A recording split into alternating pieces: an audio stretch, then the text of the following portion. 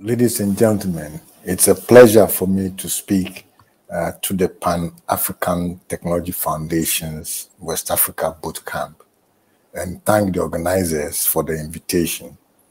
The theme, Digital Transformation and Adoption of Emerging Technologies in West Africa, is of interest to the Internet technical community I am part of, who believe that a good, stable, secure Internet in Africa is a precondition to the digital transformation we seek.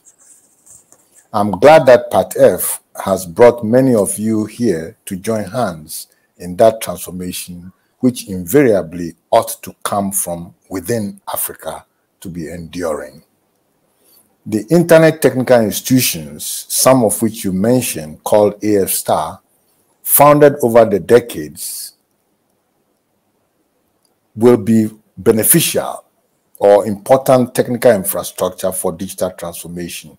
And these include the Numbers Registry, AFRINIC, the Network Operator Group you referred to, the consortium of top-level domains, the registries in Africa, the Research and Education Network, AFREN, the Emergency and Response Teams, AfricaCERT, the registrars, AF Registrar, and .Africa, which is an AUC-sponsored top-level domain, .Africa, would be very, very important technical infrastructure for the transformation.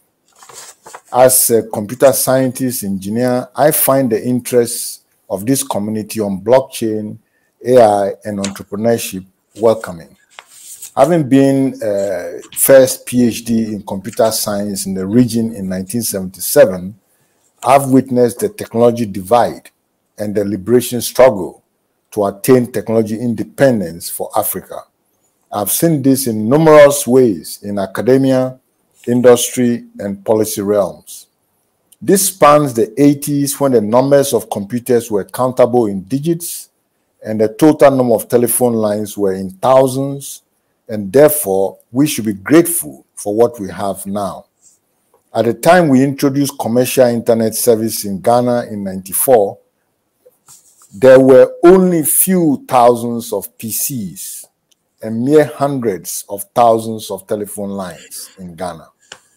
The internet came to Ghana with 9.6 kilobits per second international bandwidth at exorbitant monthly cost of $7,500 a month to Ghana Telecom, and on the second half circuit, £5,000 plus VAT to British Telecom. We did this with only Ghanaian engineers and determination for self-reliance in technology. How entrepreneurial was that in 1994? We should, in some sense, put our money where our mouth is, so to speak. This marked the beginning of the techno-liberation struggle to free Africa of foreign technology domination. This spirit swept through the continent, and by 2000, the last country, Somalia, had connectivity at its capital city. We insisted Africa must be part of the supply and not only consume technology. That struggle still continues today, work in progress. The technology divide has been unimaginable, yet we were always courageous and made do with what we had, and repeatedly surprising ourselves with useful contributions in spite of our limited capacities. We certainly have come a long way since the 70s with only a handful of computers in use and a small analog network, telephone network. We went through a phase in the 80s building network enterprise systems for companies, and in the 90s, with arrival of PCs, the conditions were ripe for internet, and we moved into cyberspace in the 90s and been growing since. Here are suggestions of directions we should be going and include suggestions to this community. I'll maintain a narrow focus on needs of the science and technology community. Reading from the bootcamp materials, the community's interests are in the intelligences. By that, we borrow the perspective in data intelligence, trying to understand, using data to understand what is happening in decisions, artificial intelligence, machines learning from observations and data, how to do the things we want them to do, crowd intelligence, obtaining knowledge from other people and pulling it together as better knowledge than yours, embodied intelligence, capturing the Internet of Things, the autonomous systems, the robots, and money intelligence, encompassing the blockchain, the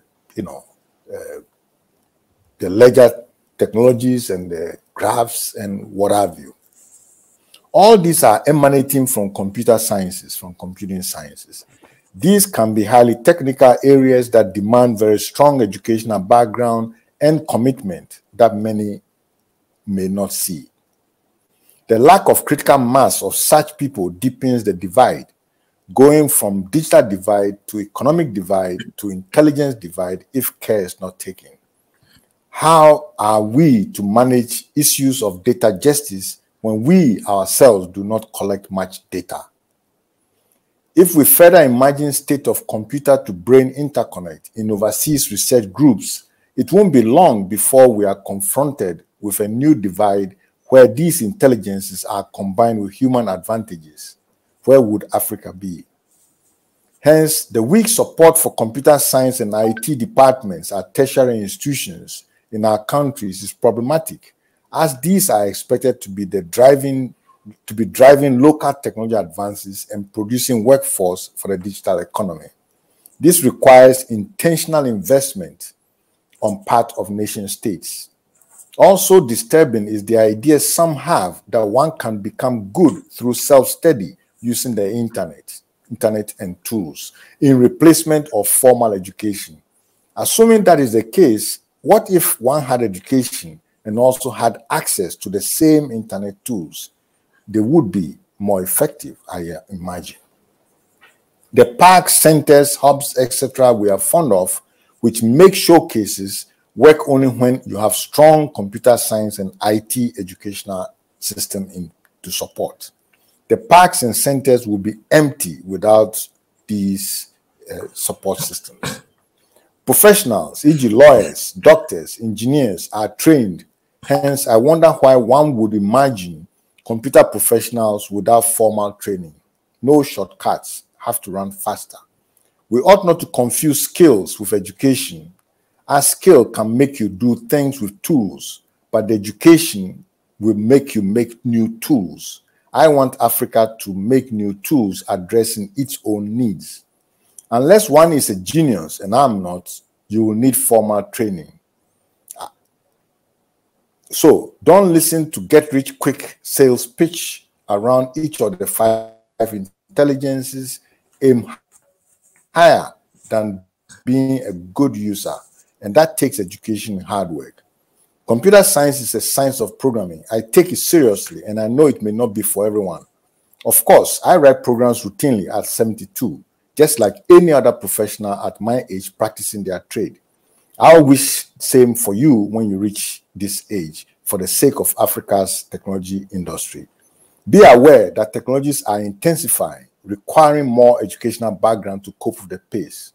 The acronym ICT itself, that is used in development planning by governments, dilutes the technology component unfairly. It mixes 2 categories of users, technology such as media and telecommunications, with the new yet to self-evolve component that you belong to, the technology not well emphasized. We end up with not a good appreciation without the main piece, technology, having critical mass.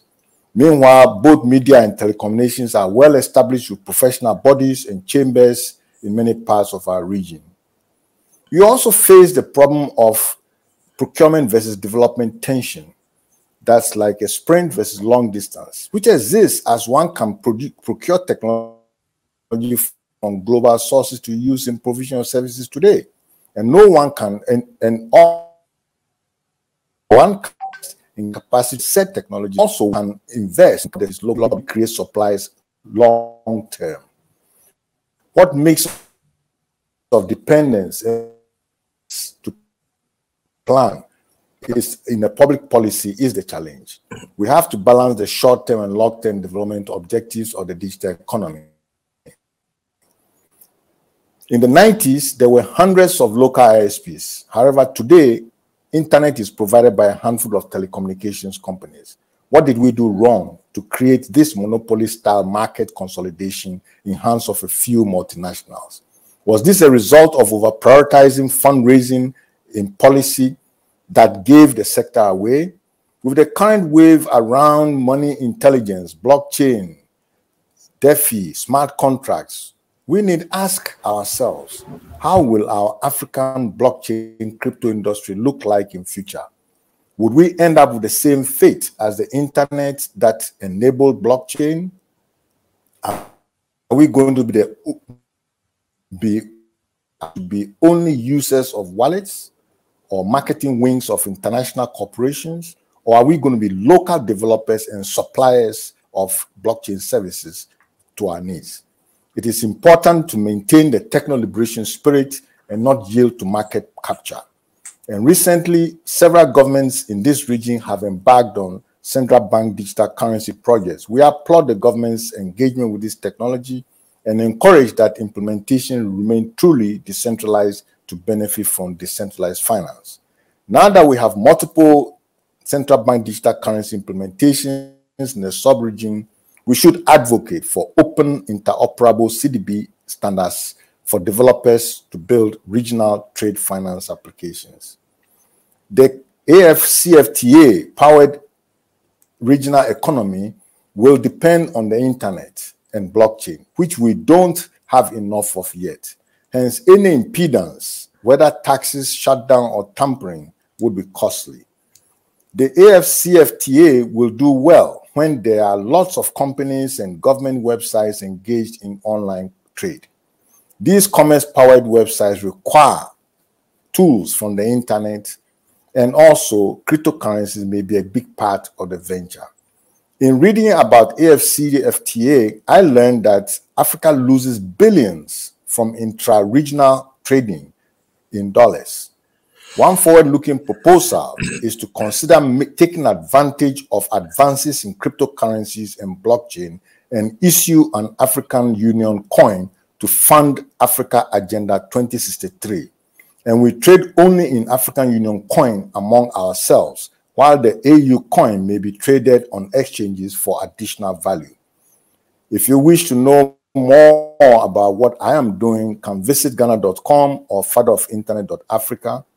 Can find me on most social media platforms. I hope to see some of you at the Ghana Blockchain Conference.org occurring on the 6th to 7th of October.